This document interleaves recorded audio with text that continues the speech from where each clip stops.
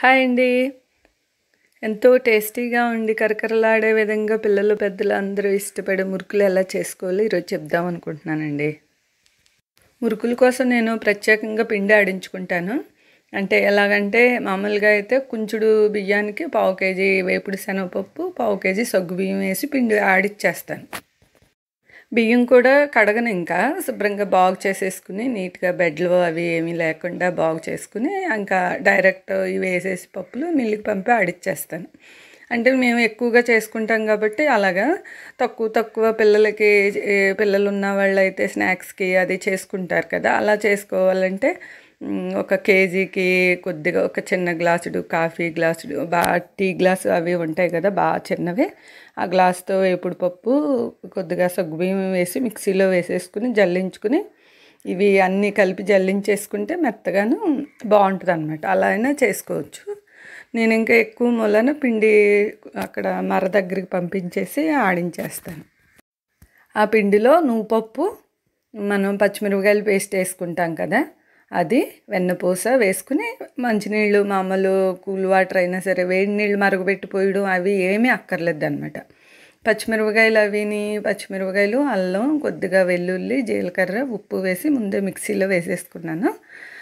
ఆ పేస్ట్ మెత్తగా చేసేసుకుంటే చెక్కడాలకి వీటికి ఏమీ అడ్డం పడవు కాబట్టి ఇలా వేసుకోవచ్చు. కారం చెక్కడాలు కావాలన్నా సేమ్ ఇలాగా డైరెక్ట్ వేసేసుకోవచ్చు అనమాట. మనం వడకట్టే పని ఉండదు. ఇంకా అలా వేసేసి మామూలుగా కలిపేసుకోవడమే. పిండి మనకి బాగా మరీ పలచగాను కాకుండా సరిపడా అలా కలుపుకుంటే సరిపోద్ది అనమాట. అందులో నేను దీంతో చేస్తాను, గన్ షౌటర్ ఉంటుంది కదా దాంతో చేస్తాను.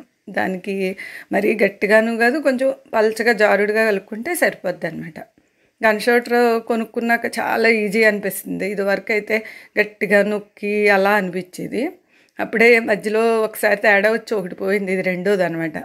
మురుకులకు మాత్రం చాలా బాగుంటుంది ఇది. చెక్కడాలు అవి నేను ఎప్పుడు ఇదివరకు దాంతో చేసిన మురుకులు ఎప్పుడు దీంతోటే చేస్తాను, చాలా బాగా వస్తాయి కూడాను. ఈ గన్ షూటర్ ఉంటే ఎంత రాని వాళ్ళైనా చక్కచక్క చేసేసుకోవచ్చు, అంత అలా ఉంటుంది అనమాట. తను మా కన్నమ్మని నా లెఫ్ట్ రైట్ హ్యాండ్ అనమాట. తనే చేసేద్ది. ఎప్పుడన్నా నేను ఎక్కువగా చేయాలనుకుంటే తను హెల్ప్ తీసుకుంటాను. తను చాలా తేలిగ్గా ఉందండి, ఇది బాగుందని తను కూడా పట్టుకెళ్ళి చేసుకుంటుంది. నాకు ఒకసారి ఇవ్వండి నేను చేసుకుంటాను, బాగుంది ఇది తేలిగ్గాను, నాకు భుజాలు అవి ఏమీ నొప్పి రాకుండా ఉంటాయి, అలా ఉంటుంది అనమాట.